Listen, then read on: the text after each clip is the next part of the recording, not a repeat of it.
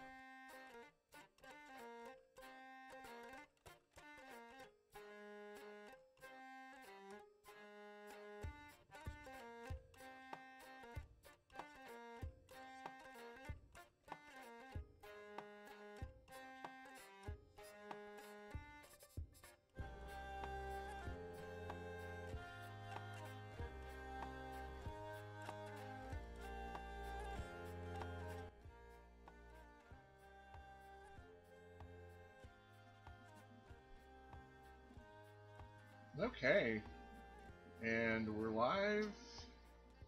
Hello everyone, welcome to Tales of Swordfall, or at least the GM part of it. Hopefully I can be kind of entertaining, or at least informative today. Today I'm talking about Session 0. What happens before Session 0, what happens during Session 0, and if you watched our Session 0 you might know a little about that. And also, what happens after and what you do before the game. And also, I'll talk about the tools I use to prep for a game. It should be pretty interesting today, hopefully.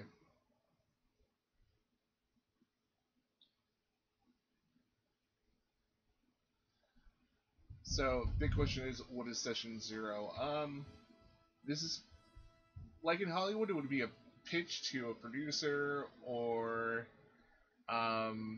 you're trying to get people really interested in what you're doing, and also you're asking what you can do for the people involved. So in this case, Session 0 is, I have an idea. Let's just say I get a group of people together who I know are interested in playing D&D, and I say to them, hey guys, I've been having this idea in my head for the longest time. I want to play a Sky Pirate D&D game where we treat everything like a trashy romance novel. And then we discuss it. Um, uh, so during session 0, usually, if we're not familiar with the people, we ask, well, a GM should ask several questions, especially to their players. One thing is, are you comfortable actually doing this? Like, I know for a fact that not everybody's a fan of trashy romance novels, or Sky Pirates, or Flying in the Air. And, some people might just opt out right then and there. And it's like, okay, well, it was an idea. But some people might be totally enthusiastic about it. You never know until you actually just try to come up with an idea and ask. Also, another thing that's really polite to do when you, especially if you're with a whole bunch of new players or people you don't know, is that you should ask them if they have anything that will, well, for lack of a better word, trigger them. Uh, you want everybody at your table to be comfortable. It's not really fair to spring something up on a person and expect them to roleplay something that they're afraid of, or scared of, or brings up bad, horrible memories. And you don't want to do that. It's just uncool. So, what do you do before session 0? Some might be asking, or no one's asking, whichever. Um, for me, I just come up with a concept. Maybe I'll come up with a name of a kingdom or a scenario in my head. Stuff like that.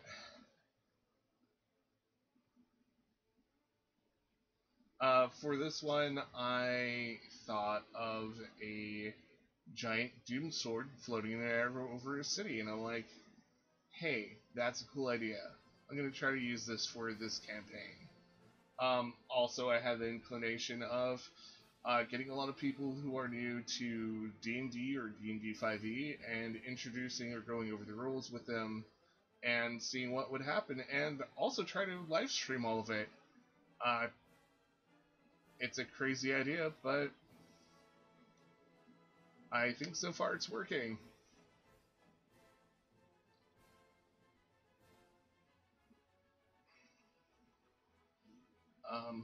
So, a lot of people before session 0, they have a tendency to prep a lot, make a whole kingdom, uh, make up their own races, make up their own storyline, or even they pick up a book, a module, whatever. And some of them are like the Cursed Strahd, which is always a personal favorite of mine. I always like D&D vampires. They've been fun. Also, Storm King's Thunder. That was another one that D&D published. Tomb of Annihilation. Princess of Evil. I can't remember all the names of them, but usually a module is a pre-made adventure that can be for certain levels of characters that you go through with your group, and they can be fun. They can be a lot of fun. I personally like to give my games a personal touch and get personal with them, I guess. If I'm going to use the word personal a lot, let's use it right now.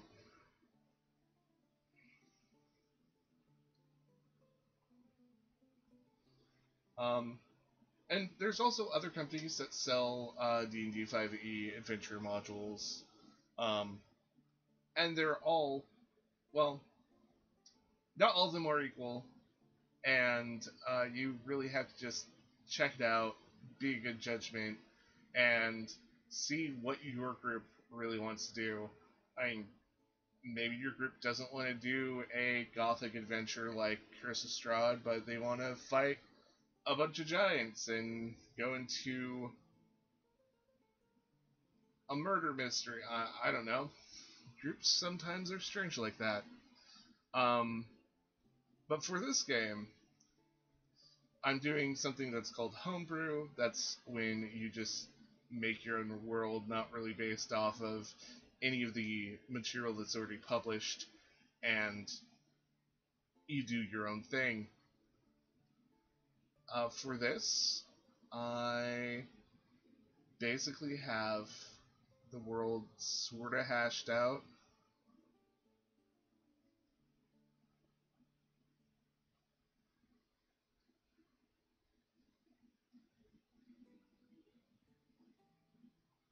And this is a map of the city that I had the idea of. We'll get into how I made this map later, but this is Swordfall, of the Kingdom of Swordfall. Not very creative name, but it kind of stuck.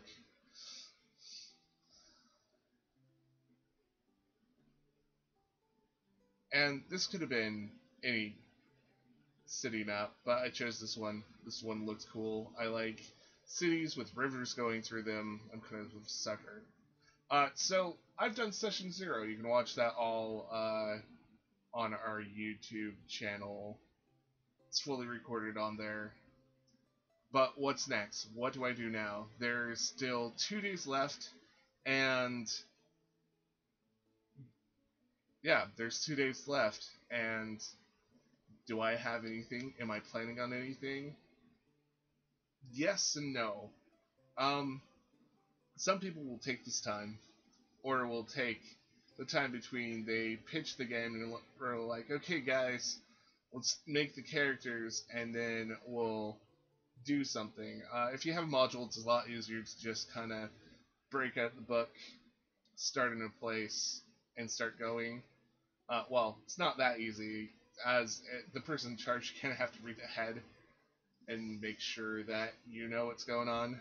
Uh, for homebrew games, there's a lot of people out there who will uh, go out, take a few weeks, and prep a whole world and situations.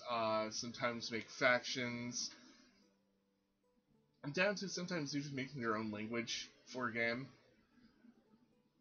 I'm not one of those people. I kind of do things a little bit more loose, and I'm very prep light, which seems disappointing to some people, but that's kind of how I roll. I like to make a game so my players have room to explore.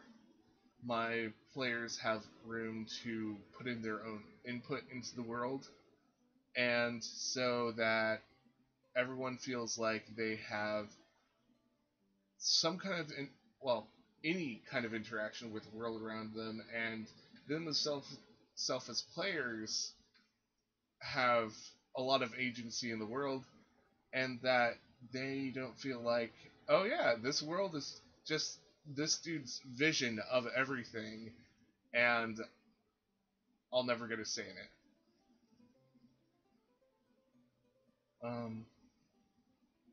Yeah, I mean, so far the prep I've done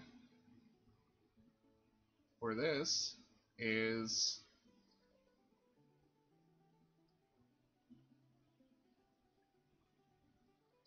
this kind of blotchy map.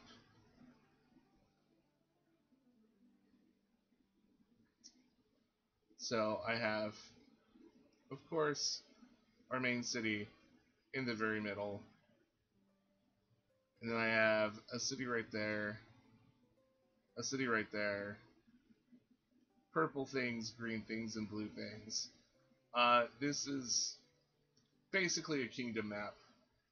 You can find descriptions of kingdom maps in the Dungeons Master Guide. So each hex is about 3 miles, if I remember correctly. So yeah, it's a very wide area map.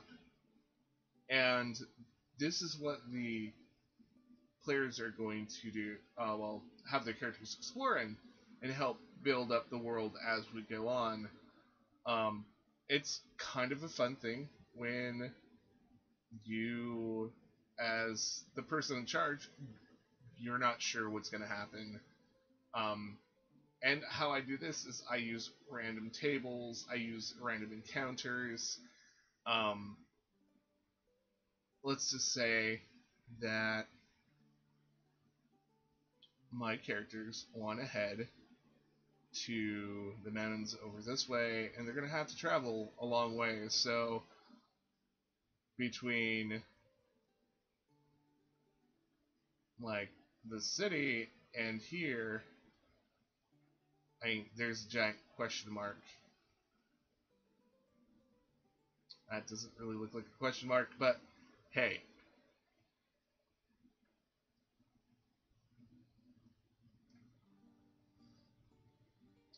So what do I use to fill that in?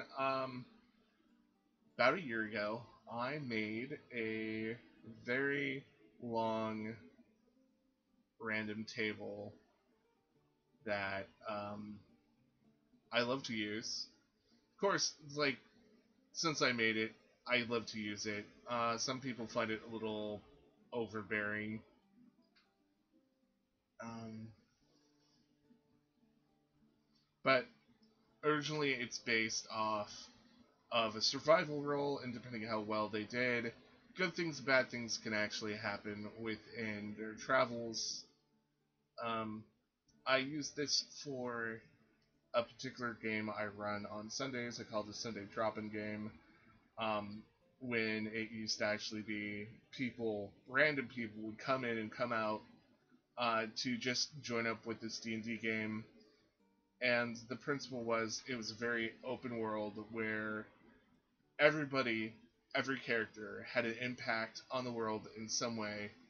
It's Discover a Town, and you name it, like Sucky Town. And that's what we kind of use it for ever. Well, let's see if I can find my random table.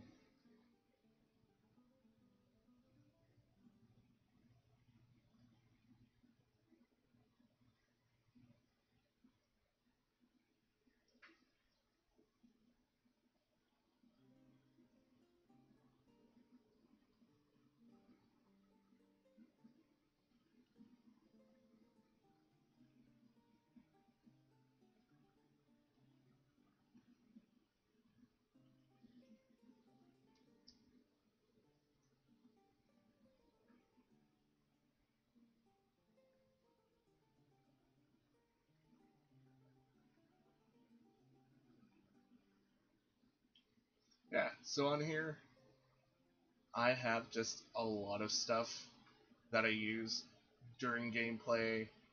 Creatures, monstrosities, villainous encounters, just travelers, discoveries. Um,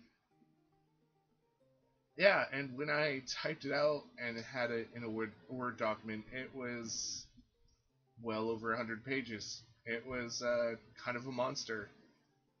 But I use this because it's fun.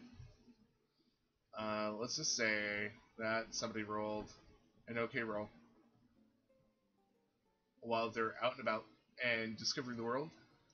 So they roll, 11 to 15. That's a pretty good roll when doing a survival out there. And so using survival, that would be like checking for paths, uh, making sure you have enough like food and water, everyone's traveling at certain paces, all that stuff. Stuff that you're doing out in the world to survive. So I have all this stuff listed. Of course, their travels can be uneventful, but let's just say they got kind of a middle thing and they got a discovery and a villainous encounter. Discoveries, I would have them roll once again more stuff, and whoops, I lost my place. There we go. have them do a D100, and I have a lot of stuff on here. Structures, water features, hermits, even towns, craters, man-made monoliths.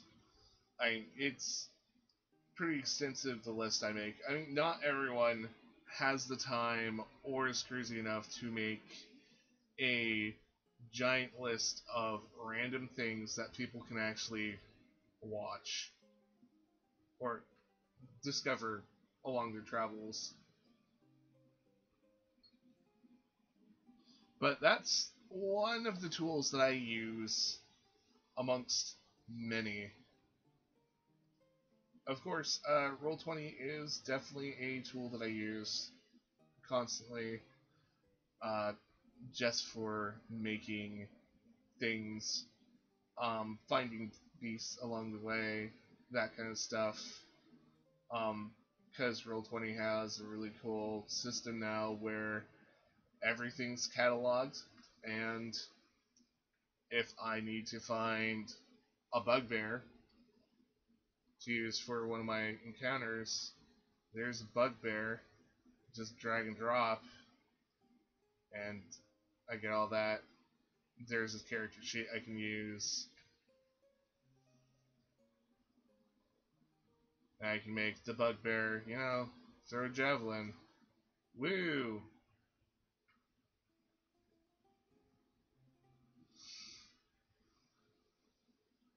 So yeah, after session 0, I kind of got off topic there.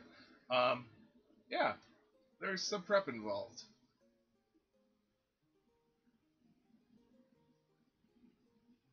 So, what I have been doing the last,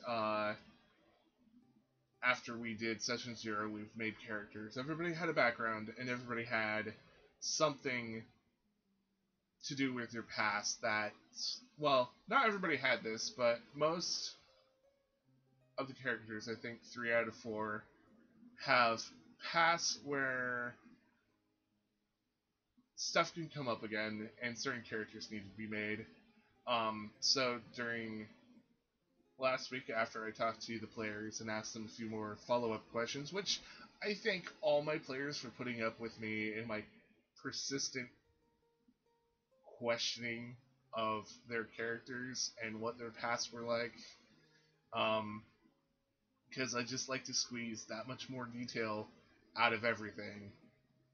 But anyways, I had to make some NPCs that may or may not play a major role in upcoming events. They may never show up. They might actually show up like during a pivotal time. Who knows? Well, no, I should know. Yeah.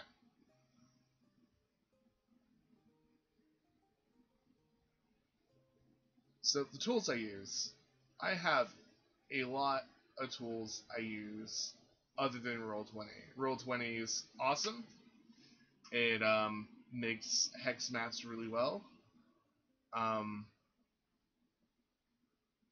but if I'm planning something like encounters, if I need an in-game calendar to just keep track of days, months, years, whatever,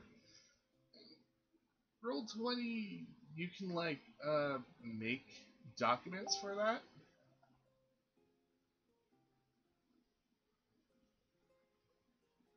Ooh, I have the sound on somewhere.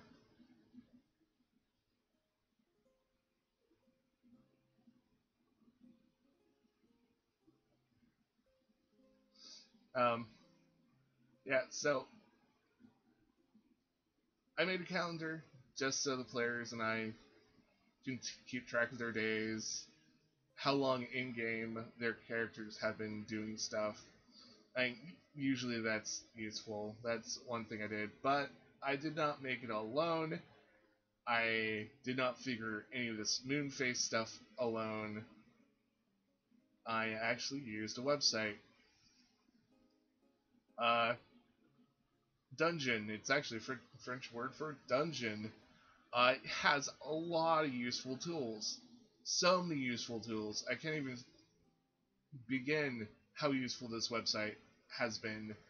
And if you are running a game and you just need stuff, this is an awesome site to go to. As you can tell with this, it has 5e stuff, but even the general stuff or the fantasy stuff is really awesome. Like if you need a whole landmass and world, you can make just a world and a map with landmasses. That's awesome. They have the calendar generator, which I used. And you can have multiple moons, you can have many days, many months, and they have it in such a way where you can save your work, look at it again, go up years, down years, and it's pretty cool. I love this. I love using it, and it makes a world feel a little bit more full when there's actually a calendar involved. Another awesome thing they have on here is the medieval demographic uh, calculator, and it's pretty cool. You can, make up a kingdom name. The kingdom of Begon, and let's just put in 50,000 square miles. And let's make it a settled place, and it's been the kingdom for 500 years. And so it just gives me a lot of information here,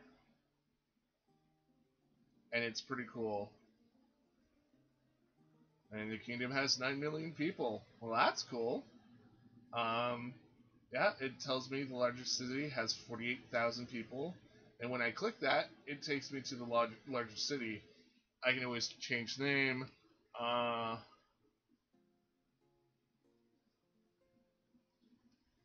The city of Stain and Begone, because it's Stain Begone.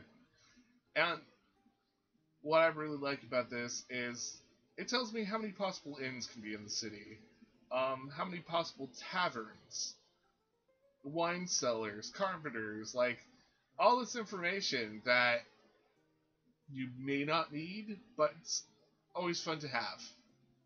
Hey, look, they have 219 barbers. Sweet.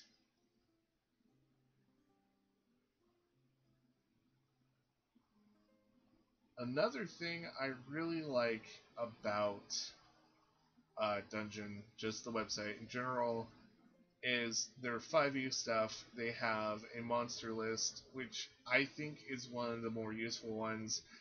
They've updated it, so I think up to Velo's Guide, so there's a lot of creatures. If I need a tiny creature that's a celestial, well, there's none of those. How about take out tiny, just put in celestial, and there we go. Got the whole list. And the cool thing about this is if I just need a reference, it tells me the actual source. Monster Manual, page 250. Cool, I'll go there. Uh, I think that's Volo's Guide 163 for the Keyrin, stuff like that. And I think that's pretty cool. Also, this site comes with an encounter size calculator, which I think everybody needs to at least consider. So let's make it medium one. Encounter for 4 people. I'm gonna have first level characters. Oh, hey, look, we can make an encounter size that has 10 0 level creatures, 4 to 5 1/8, and a level CR1 creature. Cool. What does that mean? Well, I can go back to the monster list, look the CRs up, and start playing from there. Um, I find this a pretty fast way of actually making that kind of stuff.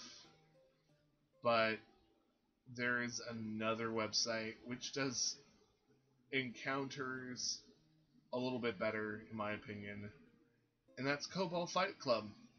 This site I have recently discovered, and I'm just blown away by it. It gives you the number of players, the level they're at. You can actually add more.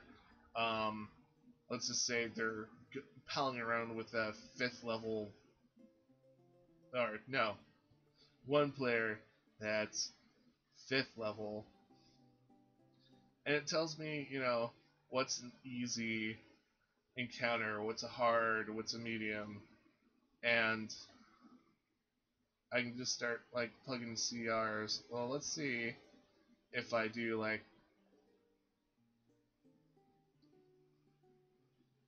get that in. Oh yeah, I'm gonna have them fight an Allosaurus.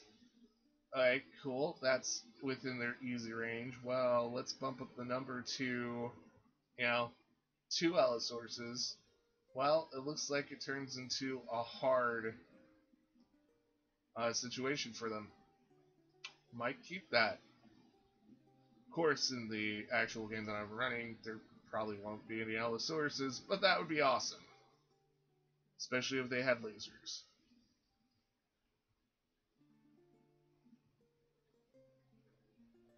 Another website that I use, especially during game, when I just need an NPC right away, is this RPG Tinker.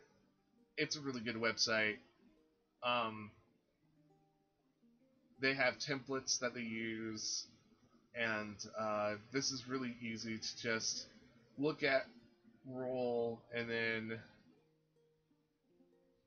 leave caution to the wind. So I want to make an NPC that's 1 hit dice. That's let's say a barmaid or keeper who is, yeah, let's make them a drow for whatever reason. Cool. They have like all the rays here: standard ray, medium ray. I'm gonna put them at poor because I don't really want them to be like a superhero or anything. And yeah, I'll keep them with the 1d8 health die. So I'm gonna build that NPC, and it gives me a bar name for the inn name or tavern name. Or is that supposed to be an actual name for the character? I'm not quite sure, but yeah. There's a random name that's made. Gives me an armor class. Oh, look, they already have padded. They have 4 hit points, so they'll go down with a gust of wind. And, it gives me, well, decent stats because I did put it on poor ray. And look, their skills are perception, insight, and persuasion. Everything that a barkeep needs. Yeah, that's cool. I love it. So, talking about random names, I think that's one of the hardest things you can do on the fly, is just coming up with a random name that makes sense or is cool or, whatever. So, I really like this website. It's called Seventh Sanctum, and they have random name generators for days. I mean, look, let's just make something really cool here. Okay, here's characters. What kind of characters can I have random names for? Uh, let's do a general character generator. Let's just see what that's about. Oh, this actually gives me a description about a person, not an actual name. Whoops. Well, that's pretty cool.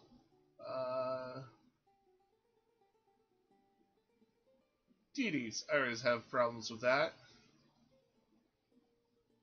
Well, once again, that's an actual generator for a god, but that's cool. Okay, I need names. How about I go to something? Names and naming. Ha! Extreme fantasy names. That sounds like what we need. Hey, Bane Lord Slayer. Exactly. That's a fabulous name. Or Flora Sunset. Grail Fawn Noble or Fauna Noble. That's cool. Sometimes they have extremely silly names. Let's go to. They have Greek namers, quick character namers. Oh, uh, Dark Elf names. There we go.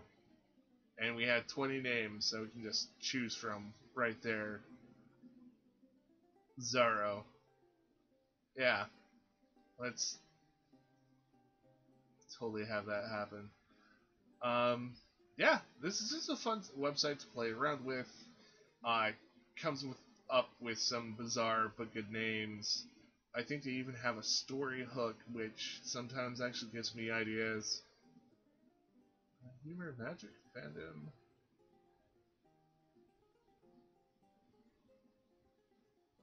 Organizations are always a good random name.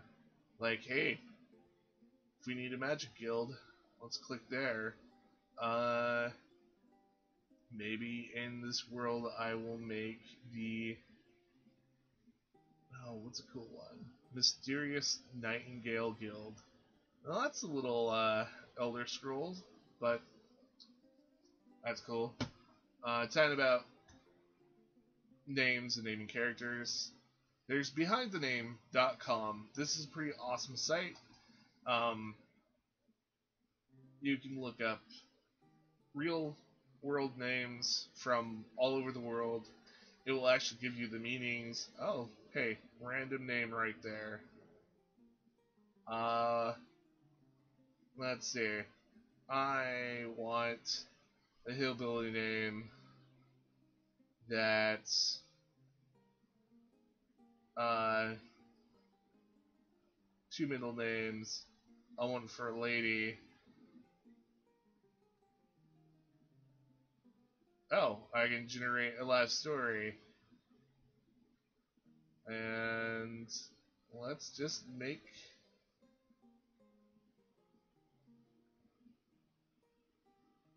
that person.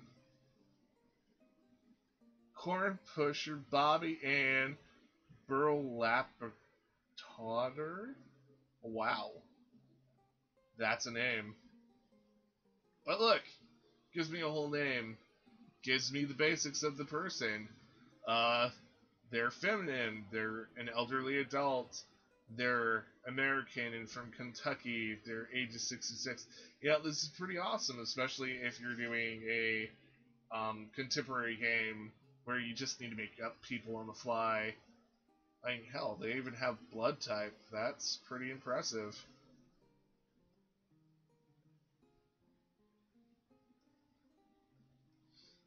So the next thing is maps. I mean, those are hard. Well, for me, they're hard. For other people, they sneeze them out, and I'm jealous. But this website is pretty awesome. I'll make sure that all these websites actually get into the description down below, especially this one, because it is the Fantasy Cities dot whatabou WATABOU.RU.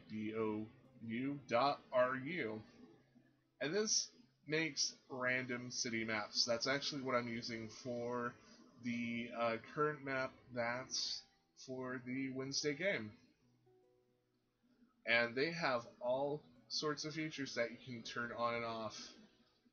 Let's go to style. No, layout. Continuous. So, oh, turn off random. So if I don't want to have walls, I wanted to have a shanty town. Um, let's definitely do a river, but let's not do a coast. And I'm gonna make a small town.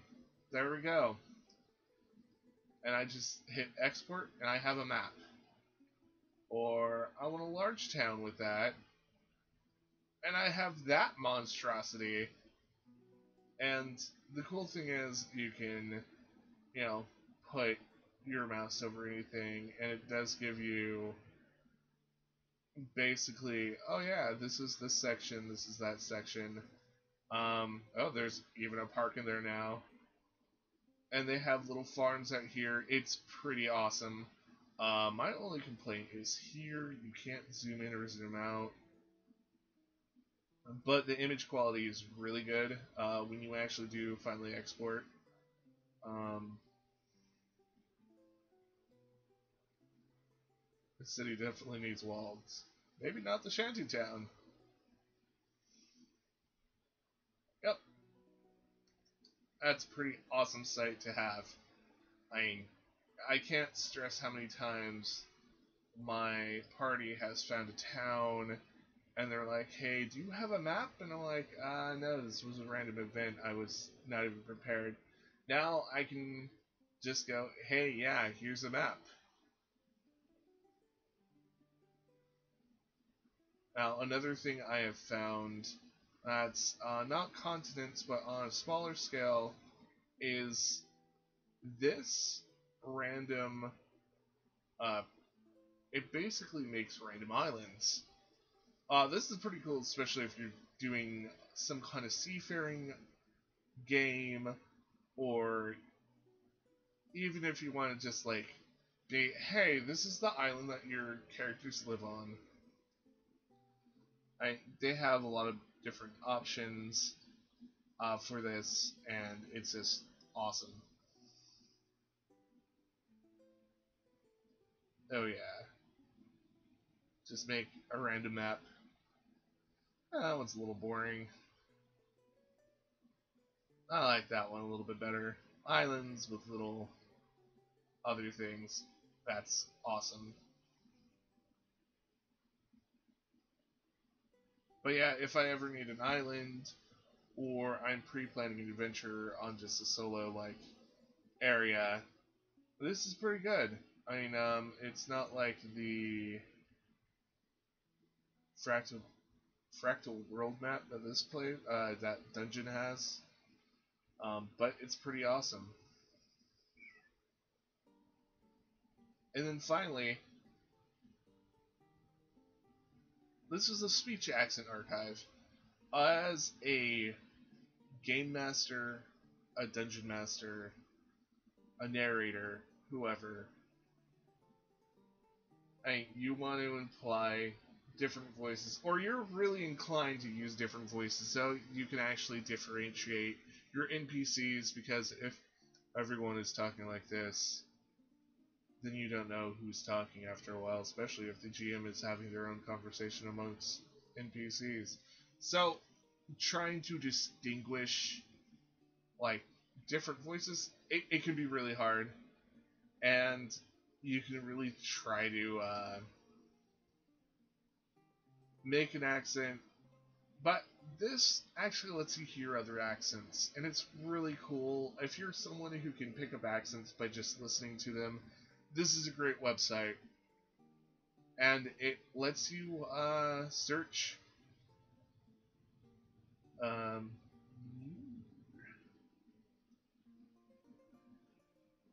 yeah, it lets you search by the atlas.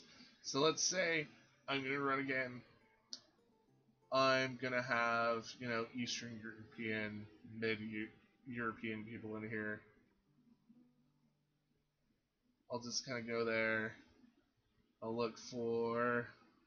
There's Ukraine, and hey, there is someone from Kiev, and they're gonna ask me to please call Stella. Um, this is a cool little exercise if you ever want to hear your own accent. Um, Basically, it's something that's hitting what's the principle behind this? I think it's hitting every vowel combination and um, consonant sounds that you can find in American English. So, yeah, I mean, Please call Stella. Ask her to bring these things with her from the store. I don't know how much of that I can actually play, but yeah, it's just people saying the same phrase over and over again. And as I said, if you're good at picking up accents from just listening to them, this is an awesome website.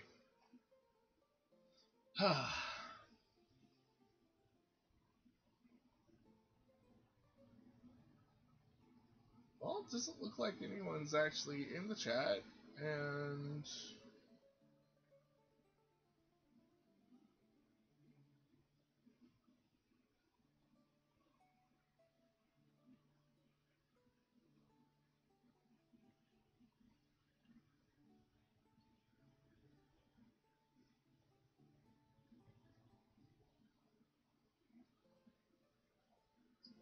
no one's there. Well, I'm gonna call it there. Hopefully everybody's been enjoying this little live stream. I wish I had more to answer, but I guess right now I'll just have to let it be. But if you do want to contact me or follow me on social media, I am at Paul underscore Garish on Twitter, and my phone is going off, so I better stop right here.